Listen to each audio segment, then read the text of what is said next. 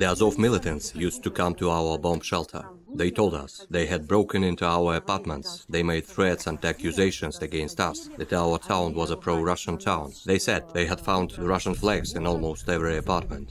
These are the stories they came and told us. To be honest, the Russian flag was not kept in my apartment, just like the Ukrainian one, and few of my relatives or acquaintances had any flags at home. But the militants of Azov regiment experienced aggression towards us peaceful people because of the flags they have allegedly seen everywhere.